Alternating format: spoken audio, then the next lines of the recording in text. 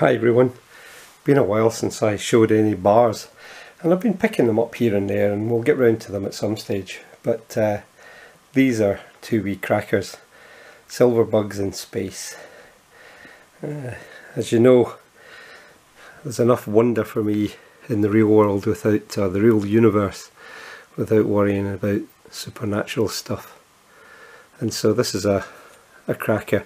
You'll all have seen this one, I'm sure, before. This is a stunning proof finish, and I don't know if you can see it, but even the reflection on the astronaut's mask, it's just incredible. So I've had this for a wee while, and you know, anything to do with astronomy, anything to do with physics, I love, great interest. And so when I found the second one, I just couldn't resist it. I'd never seen it before, just stumbled over it. Same reverse, but wait till you see this. Birth of silver with a supernova explosion. Basically, supernovae are the way that all of the elements got scattered around the universe. So if it wasn't for these massive explosions, well, we wouldn't be here because we're all made of stardust. But that most wonderful of all the elements that we just love and cherish, silver, wouldn't have gotten here. Silver, like all the heavy elements, was created in the hearts, the cores of stars, billions of light years away. And supernova explosions can happen, I think, in two different ways. If you have binary stars, so two stars orbit in one single point and one slightly bigger, will draw the matter from the second one and eventually get too heavy. It won't be able to cope and it'll explode, creating one of these supernova explosions.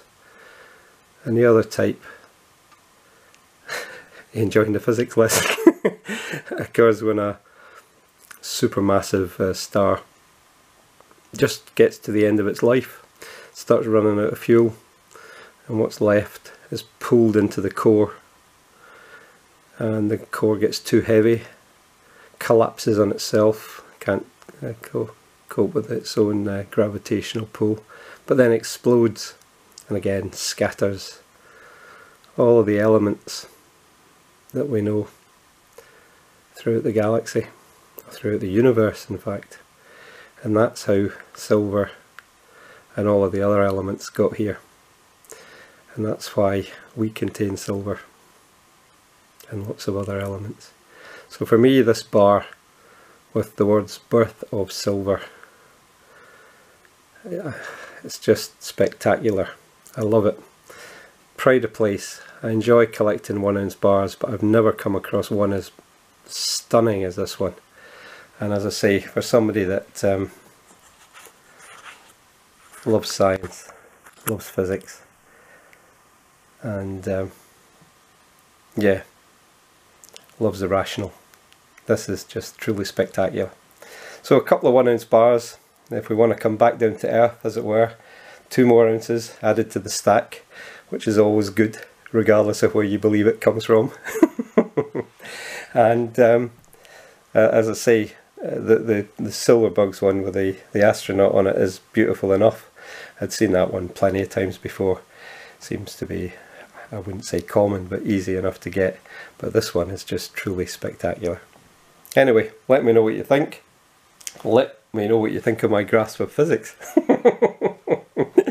And please like the video, please subscribe if you haven't already, but most importantly, as I say, let me know what you think of them. Are they just 2 bits of silver, or do they tell a bigger story? Until the next time, take care, bye bye.